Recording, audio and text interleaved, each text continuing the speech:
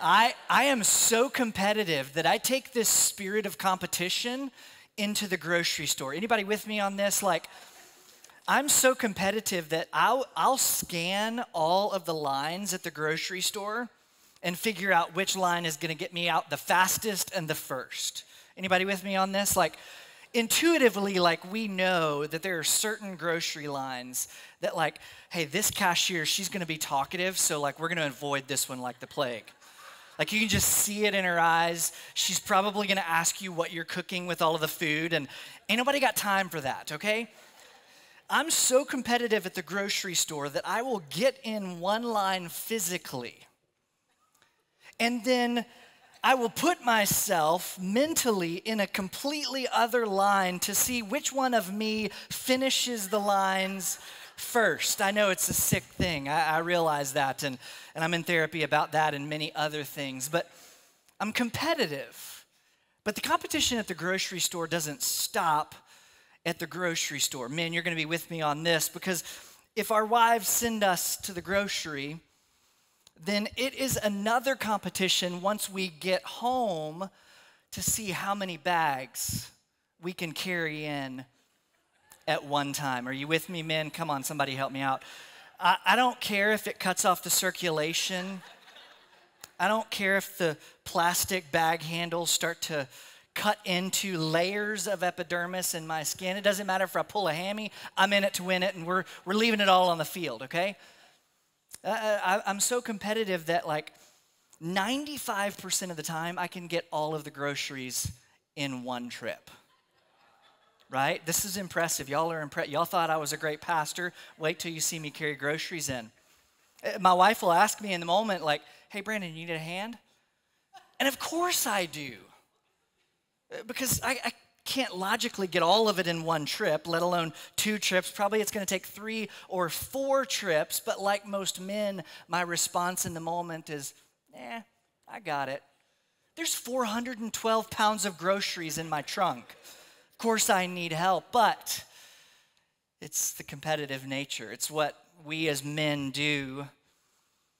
As we're trying to carry in, we overload ourselves with all of these groceries. But it's not just the men that do this with groceries. It's all of us that do this in life.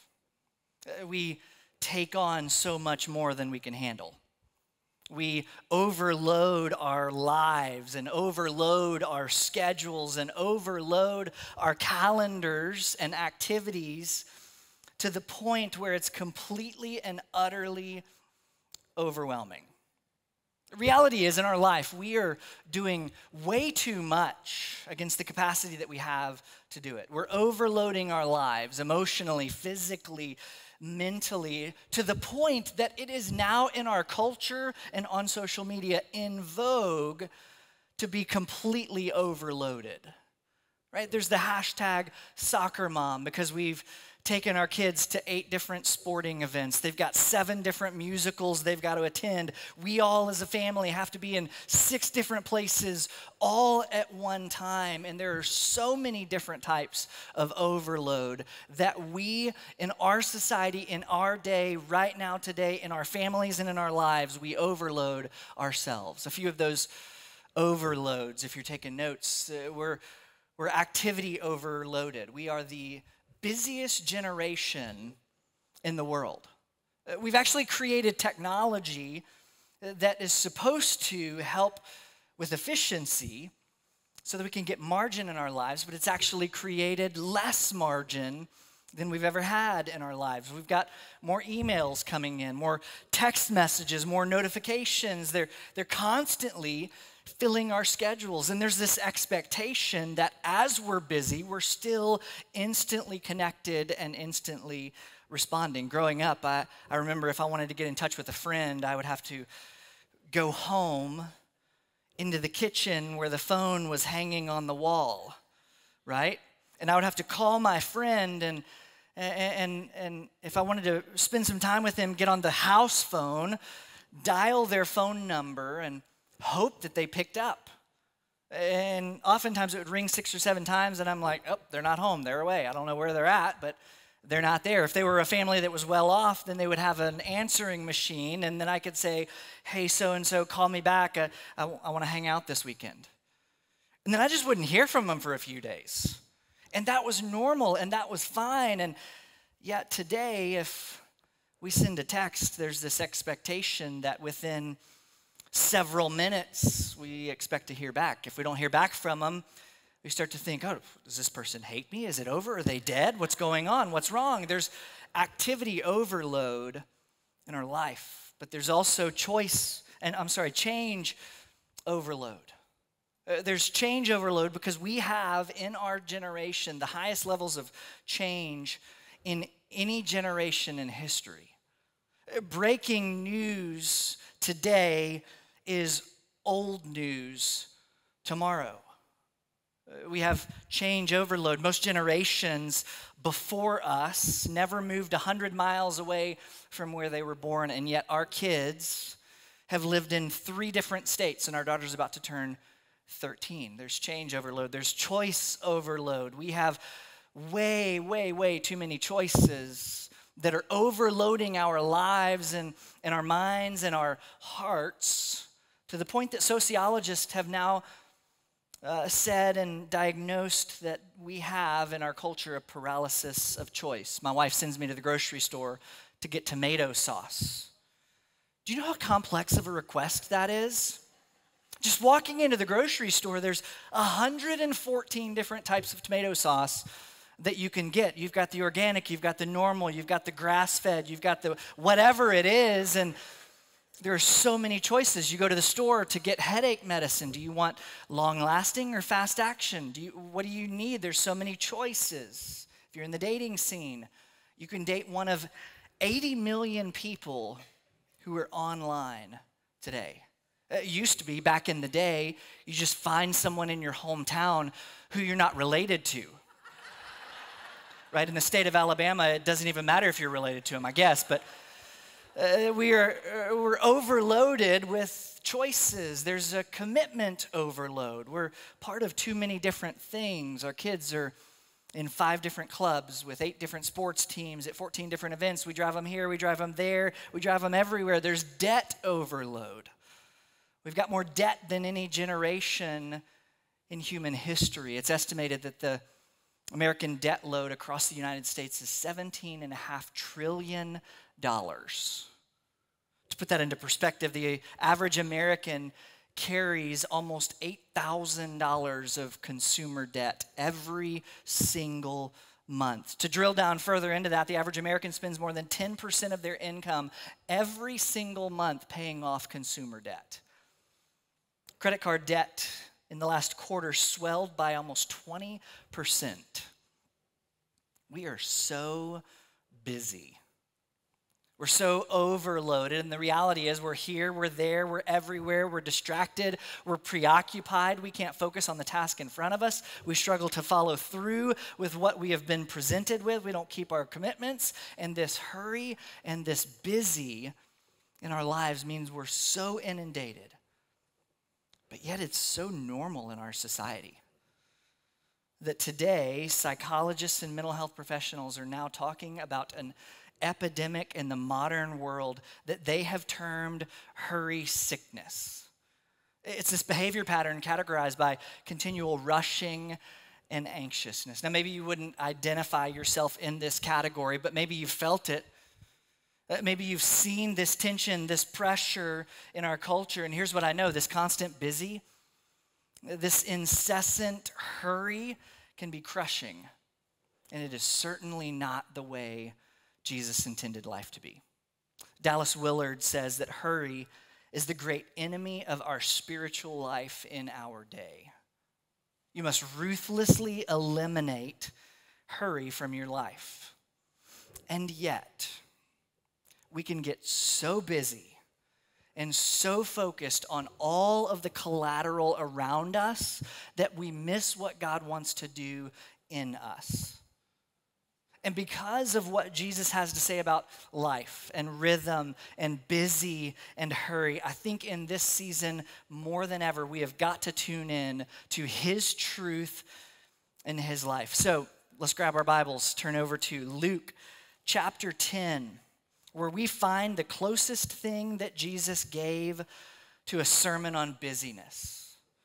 Now, this sermon that Jesus gave in Luke chapter 10 is only about one paragraph long. It's a paragraph that Jesus only has about 2 sentences where he's going to say some things. Maybe it's because busy people can't handle long sermons, but in any event, this segment of Scripture was such a timely message for these people, and it's a timely message for us. So Luke chapter 10, verse 38. Now as they went on their way, Jesus entered a village, and a woman named Martha welcomed him into her house. Martha had a sister called Mary who sat at the Lord's feet and listened to his teaching. But Martha was distracted with much serving. And she went up to Jesus and said, Lord, do you not care that my sister has left me to serve alone? Tell her to help me. The Lord answered her, Martha, Martha, you are anxious and troubled about many things, but one thing is necessary.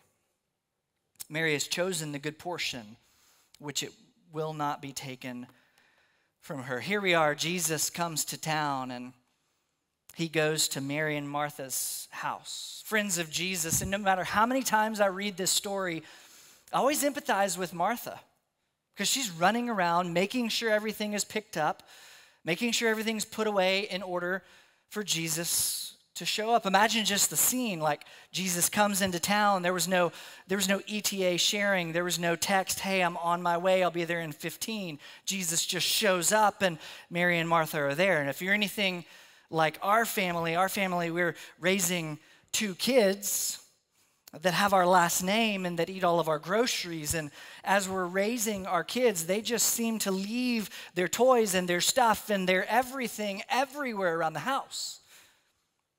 So let's say Jesus comes to my house. So I'm not saying like we're so OCD that we vacuum ourselves into bed every night. No, yet we're not on the other end of the spectrum where like everything is a complete dumpster fire around our house. We've got a happy medium in between. But if Jesus shows up, there's some work that's got to be done.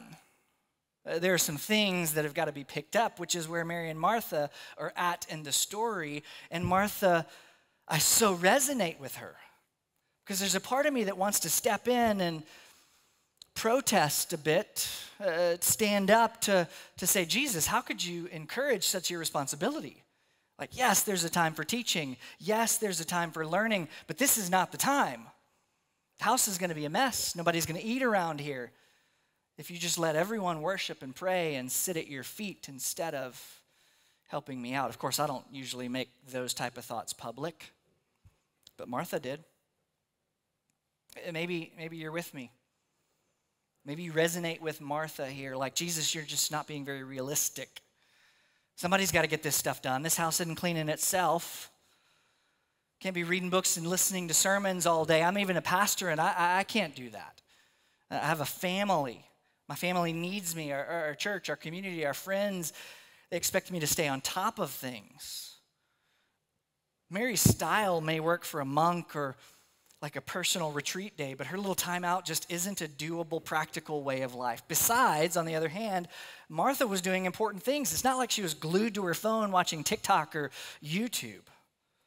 She was serving just like the Bible tells us to do. And this is how Martha feels, and maybe it's how you have felt at certain times. Many of us probably can relate. Like there's no time to slow down. There's no time to sit and rest. There's no time to refuel and refresh. Like you've just got to keep going all the time or you'll get left behind. Like there's this idea that you got to keep working to pay the rent. You got to keep job hunting so that you can put food on the table. You've got to keep taking your kids to every music lesson, every sports practice, every dance rehearsal so that they don't fall behind with the rest of the other kids. You've got to keep going on dates so that you can find the right person to go with. Like you've just got to keep going and keep busy so that you don't fall behind. This life of go, go, go, run, run, run is so normal in our society. But here's what we know. Jesus doesn't invite us to the normal life. In fact, even in this story, he leans in verse 40 as Martha was distracted with her serving and complaining, please tell my sister to help out. Jesus says, Martha, Martha, you're anxious and troubled about many things, but one thing is necessary. There's one thing that is essential in this moment for Martha, in this moment for you and for me. Jesus simplifies things. Jesus lovingly and graciously calls out her name, Martha, Martha, because he knows Martha. He sees Martha. He loves Martha, just like he knows us and sees us and loves us. Martha, you're getting worked up over all of these things. You're worried and upset about all of these things, just like you and I are. We go day after day, crazy month after crazy month, worried and upset and anxious and troubled and fussing, every stain, every school project, every dirty sin, every surprise guest, every surge of responsibility then becomes a cause for us to get busy. And Jesus says one thing is necessary.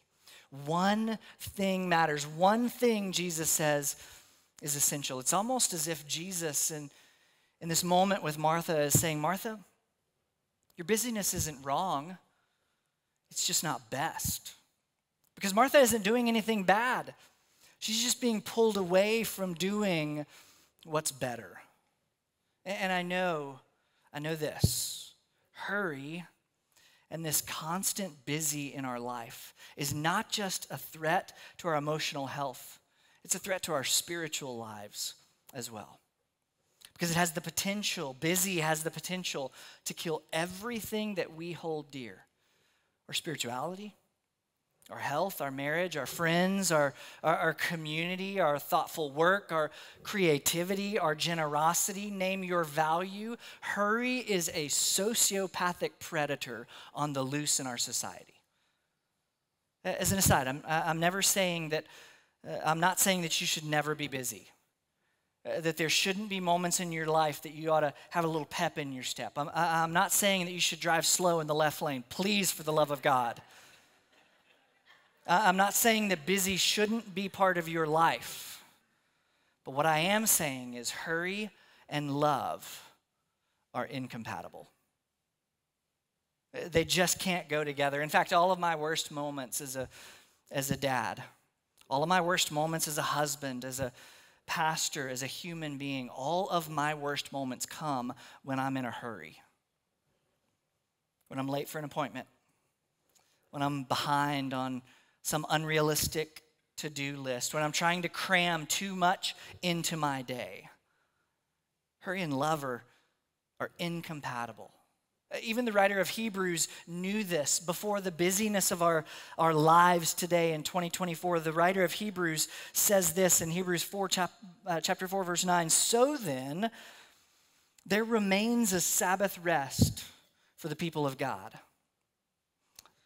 For whoever has entered God's rest has also rested from his works as God did from his. The writer of Hebrews in this moment is saying God rested in the Genesis account. He created everything, and then on day 7, God rested. But God didn't rest because he was tired. God doesn't get tired. No, God rested to show me and show you that rest is sacred, it's important, and that you need to get it. God rested. We ought to rest. Verse 11, the writer of Hebrews says, let us strive to enter that rest. A bit of irony here. Let us work, let us toil, let us push, let us be challenged, let us strive with everything that we are to enter this rest that God has for us, so that no one may fall by the same sort of disobedience. There's this connection in Scripture between rest and obedience, between getting the sleep that we need and following Jesus the way that he calls us to. Some of you may know that I did my doctoral dissertation on pastoral burnout and moral failure. And I'm here to tell you that most of the people that you now know who've fallen, you see it in the news, you see it in your news feed and social media, those pastors, those leaders that we trusted have this moral failure. But as I was doing my research in my doctorate, what I found was that what caused the problems of immorality weren't just immoral things. It was actually a rest problem. That when leaders don't get the rest, when people don't get the rest that we need, sin begins to creep in ways that we don't want. It wasn't a moral issue, it was a rest issue. They got exhausted and fatigued, and so they made decisions that never considered their family, never considered the congregation that they were a part of because they were just so tired. Listen, there are things in your life right now that you think you will fix by just working harder, by just doing more, by trying to overcome it. And actually what you need is not more work and not more busy. What you need is less. You need more rest. And resting on the finished work of Jesus. Oh, if I can just squeeze in one more thing. If I can just close one more deal, if I can just get to one more social event and we cram our lives with as much as we possibly can, never finding the rhythm and the margin that allows us to slow down enough to hear from our Heavenly Father, stop. You don't have to sprint. You don't have to exhaust yourself. You don't have to burn out so that you can somehow measure up. Some of us take this busyness in our personal lives and apply it to our spiritual life. We actually believe that if we're not busy doing for God, then God will forget about us, that God will not love us anymore. We at times believe we're not good enough, we're not smart enough, or we believe that God will never use us unless we work harder, we achieve greater things, we perform better, we do more on the hamster wheel of life. Because if you aren't producing, then you aren't going to be loved by God. Or if you're not celebrated, if you're not rewarded, then somehow God is not going to be on your side. And so we just keep going. Got to be a better mother, got to be a better father. We got to sign the kids up for one more activity. We got to take them to one more birthday party. We got to be better as an employee. We got to prove ourselves all the time. But can I just tell you, this does not lead to God loving you more. This leads to burnout, which is actually the opposite of what God wants for you. But we begin to believe this lie from the enemy. But can we remind all of us what we talked about a couple of weeks ago, that the enemy comes to steal and kill and destroy? This is the opposite of the gospel. The enemy tells us to perform and work until you're tired. The gospel tells us that Jesus already worked and Jesus already performed everything we would ever need. Jesus came to earth. He died on the cross. He accomplished and achieved to the point that he literally said, and I quote, "It is finished." For you, for me, which means we can't top it up. You can't add to what Jesus finished. There's nothing you can do to increase. Your work is to receive the work that was done for you. So friends, family, let's lay down this need to stay busy. Let's stop believing this lie that we've got to keep performing and keep trying and keep striving. Look at me. You do not have to be the perfect mom. You do not have to be the perfect dad. You don't have to be the perfect husband. You don't have to be the perfect wife. the perfect employee, the perfect student, the perfect teenager, the perfect whatever. We said it a couple of weeks ago, but because I'm stubborn, but because I forget, when Jesus got baptized, his Father, our Heavenly Father, looked down at Jesus and said, "You are my beloved Son in whom I'm well pleased." At this point, Jesus hadn't done anything. He hadn't performed a single miracle. He hadn't preached a single sermon. Jesus hadn't walked on water yet. He's done nothing, and his Father was pleased. And when your Heavenly Father looks at you, he sees Jesus, which means if anybody tells you that you have to perform in order for Jesus to love you, if anybody tries to convince you that you've got work to do, you've got religious work to do, you've got alms to pay, you got to get going, you've got to get busy, it is not the gospel. Can I go further? If there's someone in your life who's making you earn their love, work for their attention, get busy for their affection, it is not from God. Did you know that throughout the Gospels, throughout the life and the work and ministry of Jesus, there were 30 times, where Jesus just walked away. He didn't pick up the call. He didn't run to the emergency. I mean, somebody needs to hear that today.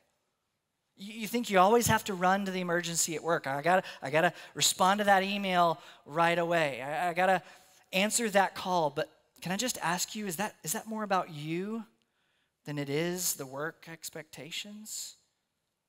Listen, there are times that Jesus just walked away from toxic people, from dangerous people, from dangerous situations. Literally in Matthew chapter 8, there was a huge crowd that had gathered just to see Jesus and be with Jesus.